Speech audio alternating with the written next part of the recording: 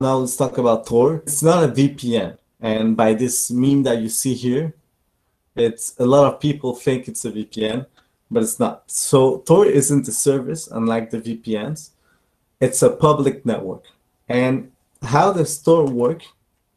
So whenever you're using a VPN, you're making a request to a server, and that server is making the request that you wanted to the destination. So you're routing through one server, and that server knows where it came from and where it's going.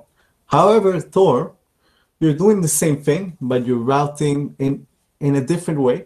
You're routing to 3 servers. So the first server knows that where you came from. The second server doesn't know you or doesn't know your destination. And the third server knows your destination only.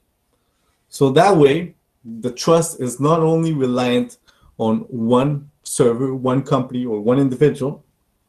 It's divided between many servers that don't know each other at all because they're just random computers over the internet. And that's how you can ensure yourself that it's that you have more privacy and more security. Also, every communication is encrypted, and it works in a way of onions. So how that means is that, first of all, it has 3 levels of encryption, and every level it can be only decrypted by the servers here. So the first level can only be decrypted by the entry server, let's say the one you're sending to. The second layer can be only decrypted by the middle relay, and the third layer can only be decrypted by the exit relay. And what does each level or layer hide of information?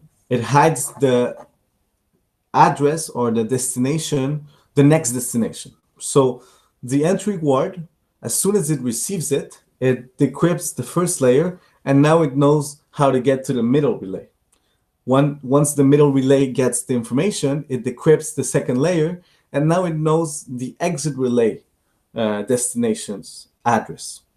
Something that the entry word couldn't know because it couldn't decrypt the layer that had that information. And the exit relay decrypts the final layer, which reveals the destination address or onion address.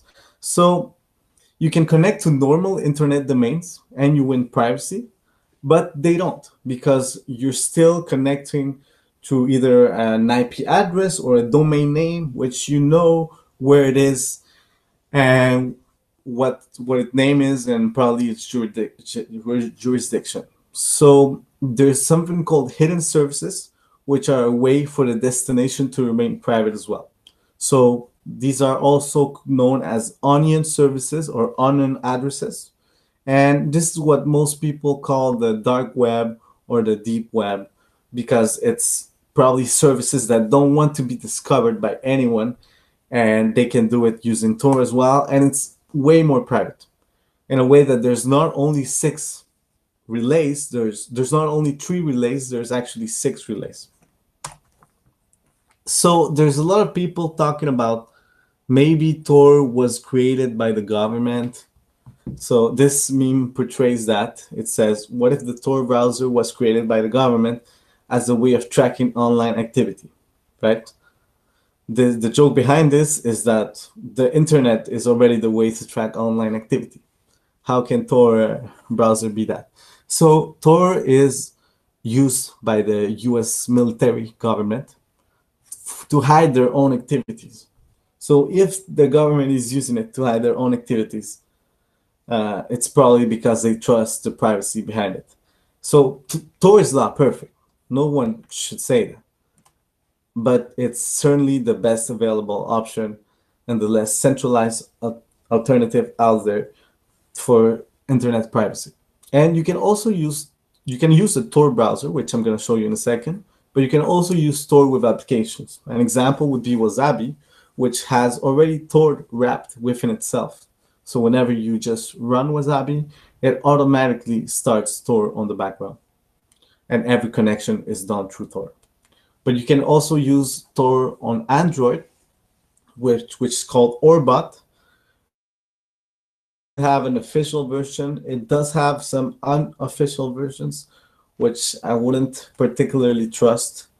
But on Android, Orbot, which is, let's say, the Tor engine, and there's also Orfox, which is the browser.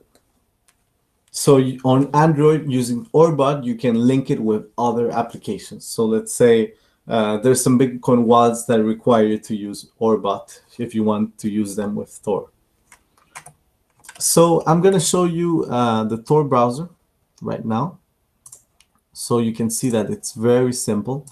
I just click on Tor browser after I install it, and that's it. I have a Tor browser now, and I can always go here and click on new Tor circuit. This basically just changes the nodes, the relays that I'm connecting to.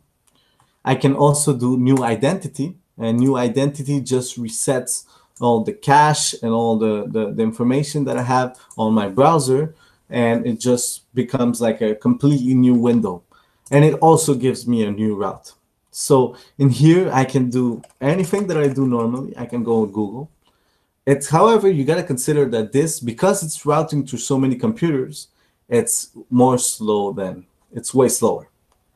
So here it's proposing me Dutch as a language because Google thinks that I'm coming from the Netherlands, right? If I do new Tor circuit, it's probably, it's still Netherlands. But in some cases, when I do new identity, new circuit, it's going to give me another language because Tor doesn't, it's just giving me another country. I don't know if that's going to be the case. You see here, there's another language. This one, I'm not sure what it is. Maybe some of you know. So you see, this is how Tor works. So it's like I'd say it's a decentralized way of achieving privacy, at least way more than a VPN. But it has a trade-off, which is probably the speed. You cannot watch high-quality movies through Tor in real time. It's much, much slower. But you can do any sort of stuff that you do regularly on the internet. Plus, you can access the hidden services, which are onion addresses, usually deep web stuff. So that's how that works. And also, you can probably guess that it's based on Firefox. It just has some additional components.